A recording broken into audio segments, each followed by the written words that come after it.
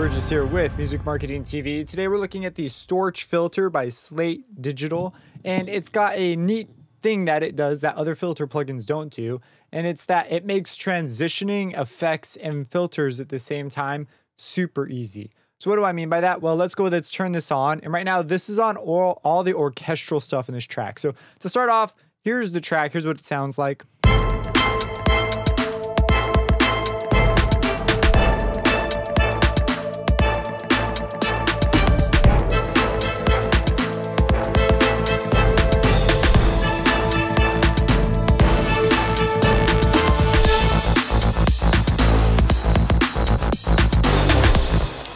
So that's what we're working with here. So if we just solo up the orchestral stuff, this is everything coming through Contact that's responsible for the orchestral elements. And let's just go ahead and toss Storch Filter. Now we're not going to use it this way, but I'm going to use it on here just as like a demo because it's really obvious what it's doing. So you have a filter, and if we move it down, it'll filter it. So we've got a low pass, a band pass here, high pass. There is quite an aggressive resonance if we pump this. And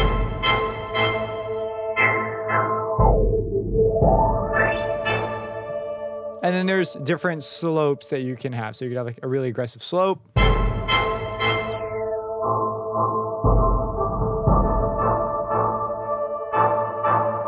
So if you intend to have some bleed through the high end, you're going to want to go with a slope that has, well, in this case, it's a low pass. So it's going to let more of the stuff above it through. And if you have it, at a higher slope, it will let less of that stuff through. So I'm going to go ahead and go with a ×2 and bring the resonance way down. I'm not interested in a very high resonance. There is also an auto filter down here. And what this will do is have the LFO control how the filter moves. So right now we're at a 4/16 with a depth of 100%. So it's going to move it all the way. And we have a sine wave driving it.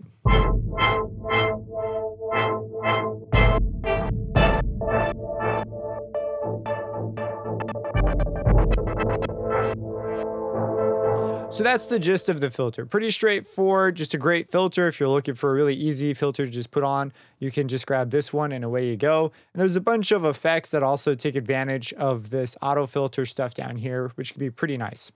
At the top though, there are a bunch of effects. And we've got a verb, a chorus, a saturator, a spread, and a phaser. So let's just look at them individually. But what makes this sort of interesting is when the filter is all the way open, meaning, you're not affecting the sound, then no sound's being filtered out. The effects will have no effect if we just listen. It sounds like nothing. But if we bring the filter down and then play it, suddenly we have all this reverb there that wasn't there before. But here's the chorus. And if we combine the verb and the chorus, we'll hear that chorusy verb as we move it up.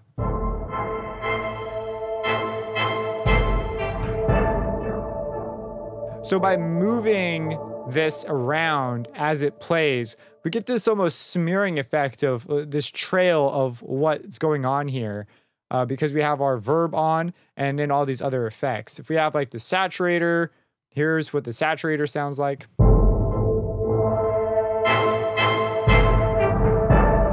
Here's the spread.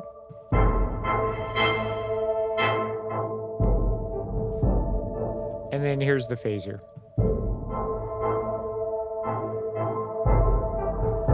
So combining them is where it gets interesting, and it's extra interesting because it's what's being filtered out that's getting the effect.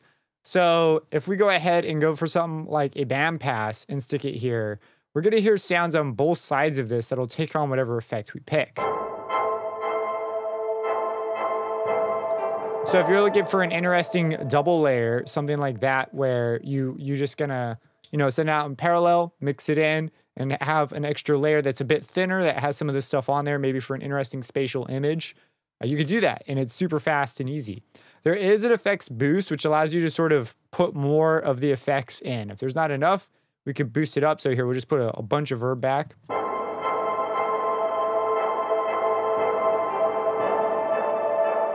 So that can be pretty handy. So I'm going to go ahead and go with a low pass. And one of the ways you can use this is to fade in elements. And this will make it so that you can have a verb come in with the filter move. But once the filter's open, the verb is gone and you have your direct sound just coming through like it normally would. So it simplifies the process because now I don't need to grab a verb and automate that and then figure out how I'm going to combine it with a filter and which ways I want to do that. I can just have this on here and just automate one thing and away I go. So I have here, let me go ahead. We're going to bypass this for now because this is on everything and I don't want it on everything. I have this choir that comes in and it sounds like this. Let me go ahead and find the choir in the mixer here. It's over here. Actually already has a filter on it. If I open it all the way up, that's what it sounds like. And the effects I have here are a chorus, gives it a little bit of a detune effect, a verb, and a spread. So what we're going to do is if I have it just come in straight up, like if I just have all the orchestral stuff again, and we just listen to this, where it comes in.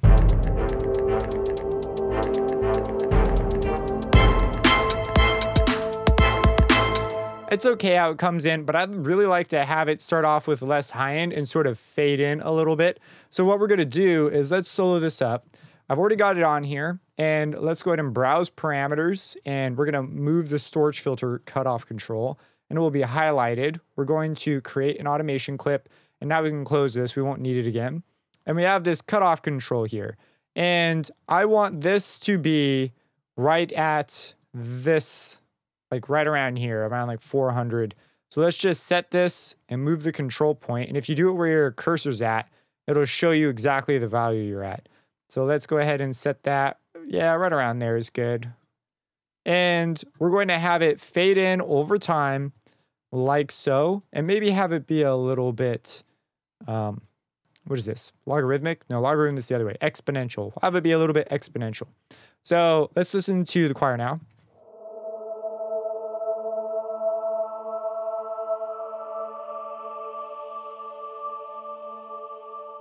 And it just plays that one phrase. But now we have this really nice fade in. It doesn't come in all of a sudden. For example, before we had this. So it just came in like right away. And the other thing we could consider here is our resonance. Maybe we want a less intense resonance. And I'm going with a less aggressive slope because I do want some of that bleed. I don't want it to have the choir so starkly separated from everything else. So I want some bleed, and as it opens up, that bleed will come in handy because it'll just sort of increase in brightness as opposed to sounding like a really resonancy filter. So here it is with our reduced resonance. I think I'm going to want something more like this. And in fact, let's boost the effects just a smidge more, maybe a little more verb.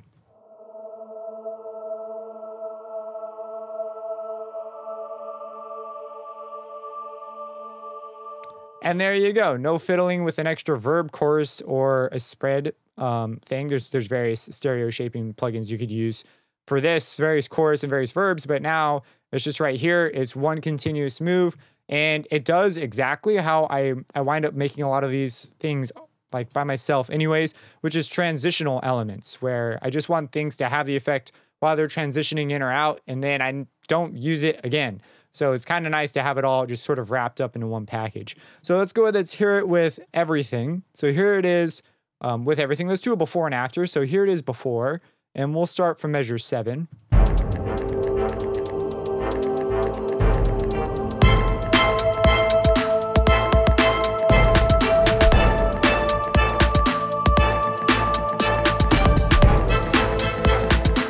All right, here it is after.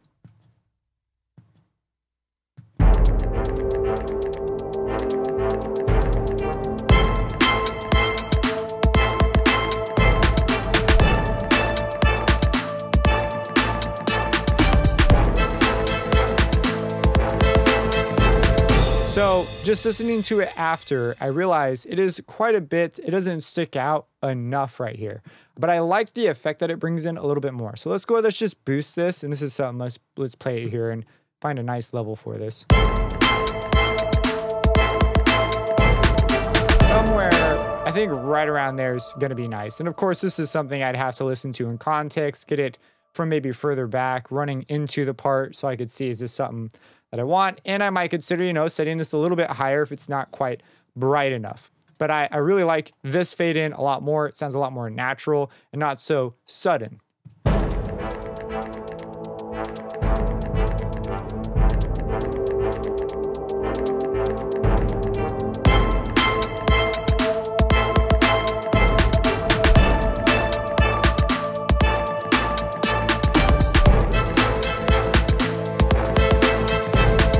And there you go. That's one of the great uses, in my opinion, for the Storch filter. If you have any questions, feel free to let me know down below. Subscribe and hit that bell icon for future videos.